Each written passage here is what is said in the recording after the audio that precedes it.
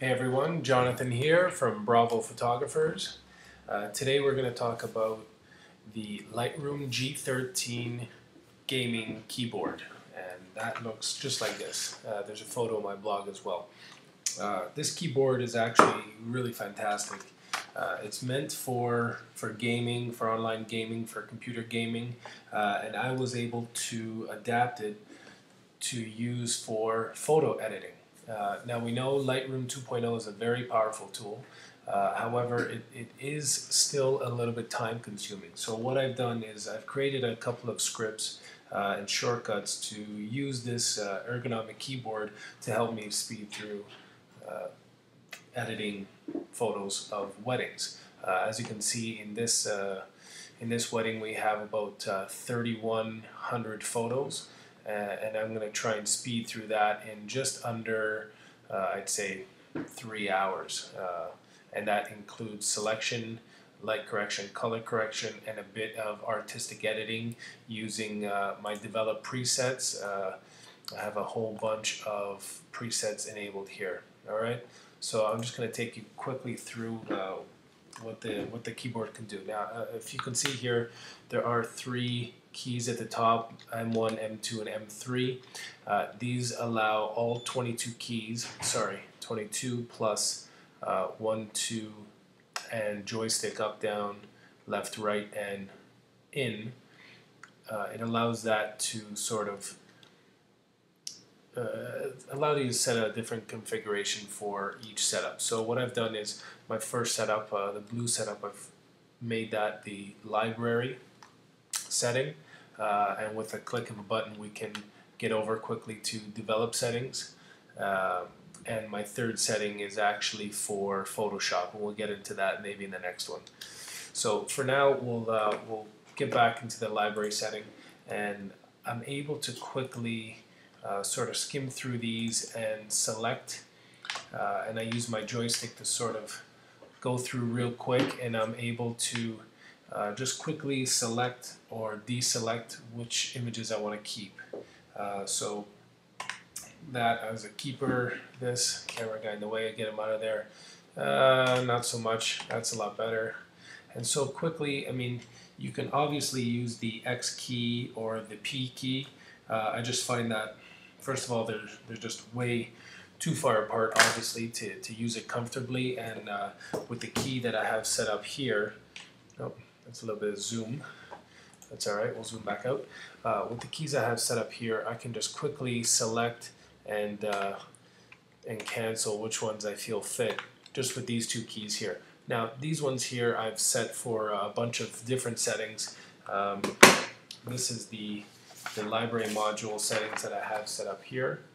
All right, and the develop module settings are here. So it's completely different setup as using the keyboard itself, and much more ergonomic, so I can stay in a seated position.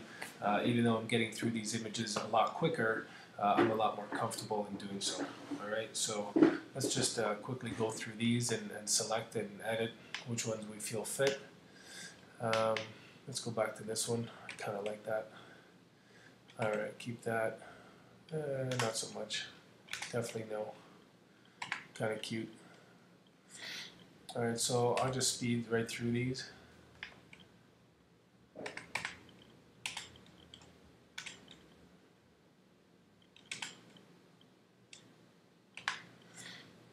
As you can see, sort of very fast at doing these, you know, just sort of picking through which ones we like, which ones we don't like. Nice shot, that's really nice. And so as we're doing these, funny face right there. If I wanted to quickly edit these, all I need to do is just push my develop tool, switch over to develop, and now with this I can do some auto adjustments. If I think that's too dark, I can scroll through, and let me show you here quickly how we're going to save time in the develop module. If you wanted to, you know, use the exposure, normally you'd have to come up here with the mouse and sort of grab it and slide it over and see where it fits, and then sort of let go, and then I gotta go to black. So I mean, it might not seem like a lot to move your mouse around and sort of grab these things, but remember, you're always moving your eyes whenever your mouse has to grab something. So you're losing about 2 to 3 seconds every time you got to grab something. 1, 2, 3, going to black, you drag to 1, 2, 3. You might want to fill some light.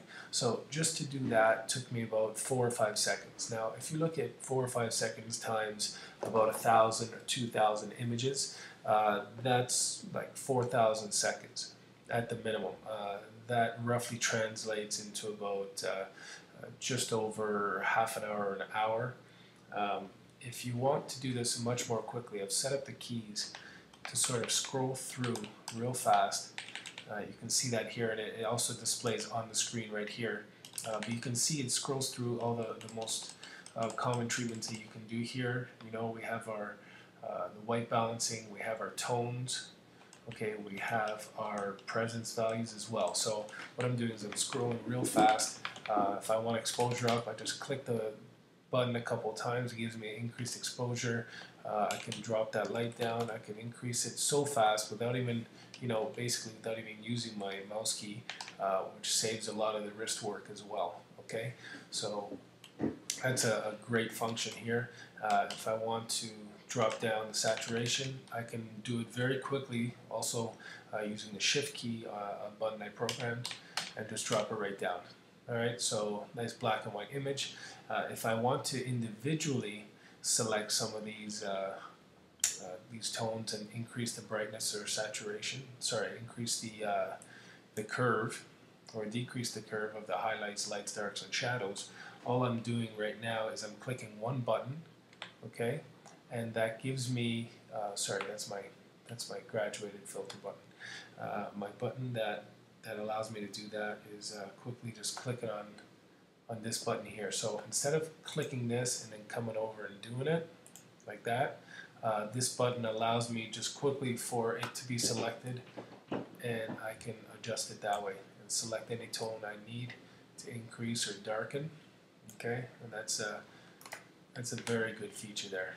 All right, move back to library mode, or we can keep it in develop mode. The great thing is I can keep the develop mode showing while moving this to the library mode, so I can still select or reject photos while in develop mode, but if I want to move and actually start developing images, I can just simply click on this. It's going to move to develop mode, and then I have my develop controls. Okay? Alright, so just quickly adjust this. Looks like there's not enough exposure on that. Might want to fill some light actually in there as well, and clip some of those blacks out. Okay. Additionally, I might want to just quickly come in here and drop hair down, maybe lift the brightness right in there, and then conversely, I can also scroll down here. Now I've set it up so that my vignetting must be controlled by the mouse. I kind of like the fact that it's a little bit more gradient than steps. You can control it a couple at a time. Not to mention, I can still I can still use any of the buttons I want. If I wanted to program for these to move up and down the same way as my exposure and saturation, I can do that. Okay. So now we're selecting this one, and we're going to continue on. Not too powerful, that image blinker. That's a little bit better. Get rid of that. There we go. We got somebody else in there. Reject that. Kind of a cool shot. Too blurry for me.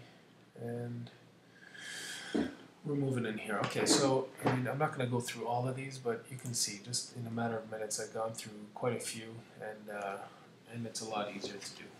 Alright, so this is just the first part. We're just doing a little bit of testing and see what you think about this video.